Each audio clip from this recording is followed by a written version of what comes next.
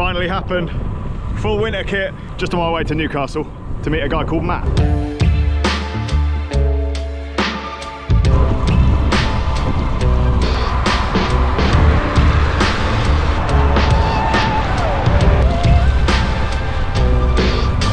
Matt, you moved here 2 months ago. Welcome to the north. I won't need a shower.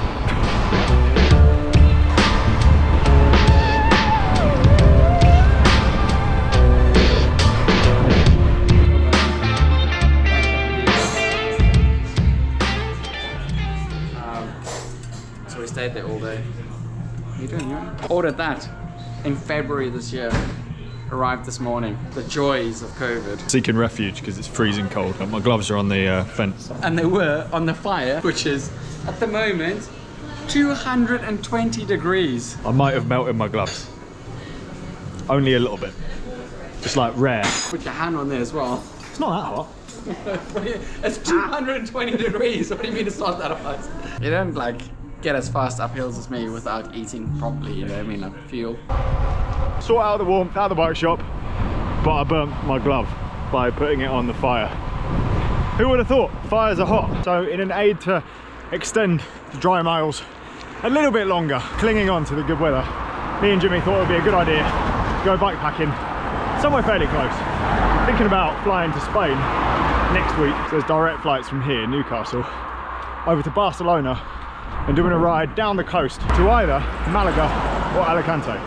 2 cities which also have direct flights back to here. It is going to require a little bit of planning on my part and some Jimmy friendly days because he hasn't been on a bike very much recently. He has about a week to get fit, which isn't going to happen. So it's more just conditioning, do rides every day and try and get his legs used to it. Best case, he gets into shape. Worst case, it makes for some funny videos. So it's a win-win.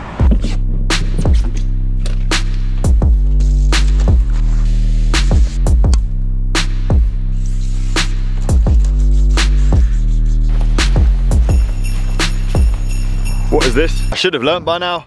This happens all the time in the northeast. Morning, cloudy weather, rain, afternoon, sunny and nice. This is my route to the shops and why I love living here. Not too bad really, is it? I was reading a couple of really nice comments on yesterday's video. One was saying, really appreciate the effort on the daily uploads. I'm one of the only cycling content creators to be doing that.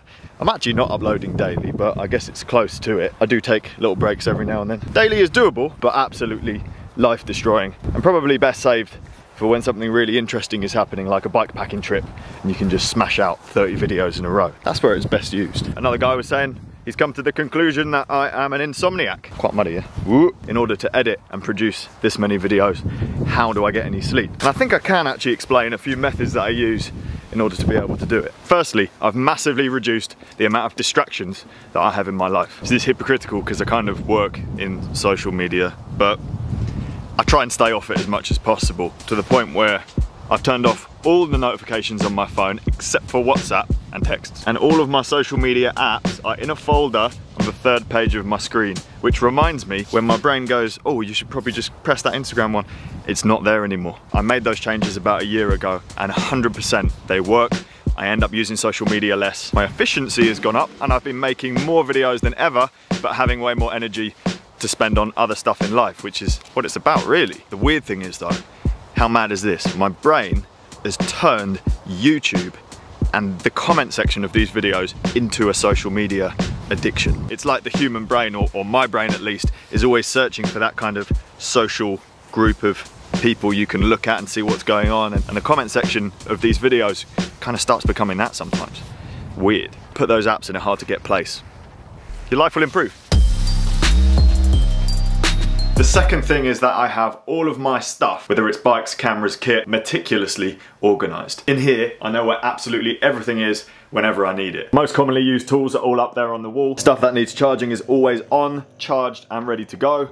Tripods up on the wall, easy to see and identify. Shoe dryer, always ready for when I come back from a nasty ride and my shoes are wet. Spare wheels and bike packing gear, always out on display ready, so I don't have to rummage through drawers. Any type of bike grease, lubricant and PVA glue that you could ever need, and all the little bits that I would previously have lost inside a drawer are out ready and easy to see. Inner tubes organised by type, tyres, organised by type. Right next to my bike storage there is always a little tray of stuff with an octopusy looking charger. Bike lights go in here, get charged, and then they're allowed in this box. A collection of items that you might need just before a ride is in this box, along with sunglasses, bar bags and shoes. Different size bags for travelling, carrying stuff in, always on hooks, ready to go. Camera gear always on display, categorised, and most of it is labelled so I know where to put stuff back. I haven't used that in a while. What I think all of this points to is how important organisation and focus really is. I'm not the fastest at editing video, I'm not the best at shooting it, I'm certainly not the best at talking to a camera.